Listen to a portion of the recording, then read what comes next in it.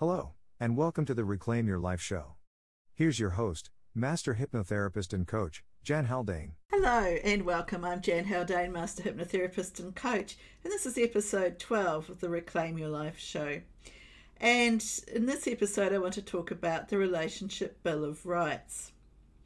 Now, if you think about it, when we go into a job, we have rights and responsibilities and a procedure to follow if we have a grievance with our workplace. And of course, as we know, as we go through life, not all workplaces are a good fit for us. But if it's a job, we can resign and move on to a workplace culture that fits us better. However, in personal relationships, people have their own agendas and expectations about the culture of the relationship, which mostly go unspoken. And particularly if you're in a relationship with a narcissist, toxic, difficult or controlling person, or a high conflict person, however you want to language it. You can be very, very clear in communicating your desires and expectations for the relationship. But the narcissist, let's just use the label narcissist, they won't be. Now they might, make all the right noises. So they might, smile and nod when you're telling them about your hopes and dreams and goals for the relationship. But this is actually their false self doing the nodding. Underneath this, their real self is silently fuming and laughing at you because they're going to condition you down to having no rights in the relationship.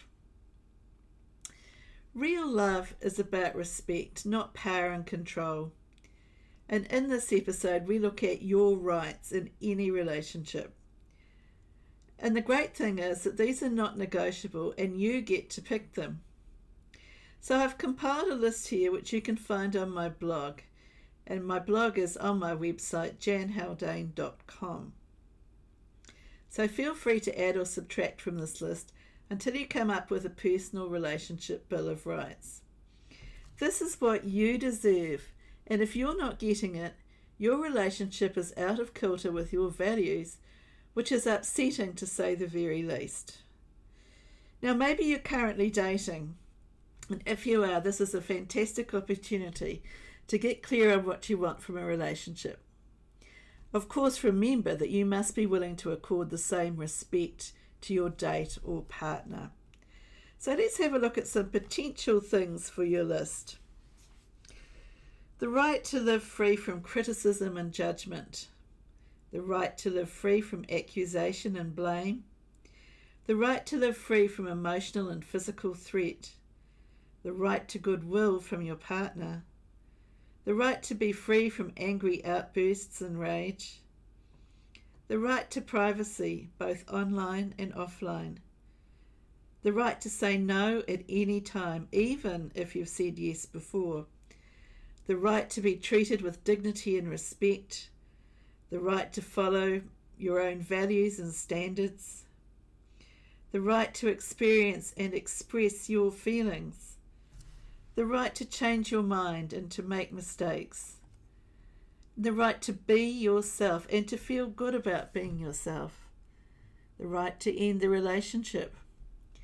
The right to make decisions about your sexual and reproductive health. And the right to make other health decisions according to your own beliefs and values. The right to spend quality time with friends and family. And the right to do things that feel right to you, not because someone else tells you to do it. So I really, really want you to have a good think. And if few or none of these rights are available to you in your current relationships, and you can't imagine they ever would be, please think carefully about whether this relationship is honouring you or gradually wearing away at you on all levels of your health. Just know that you deserve better. So I hope you enjoy doing this exercise, and I look forward to sharing again with you on the next episode of the Reclaim Your Life show. Bye for now. Thanks for listening. Catch you on the next episode of the Reclaim Your Life show.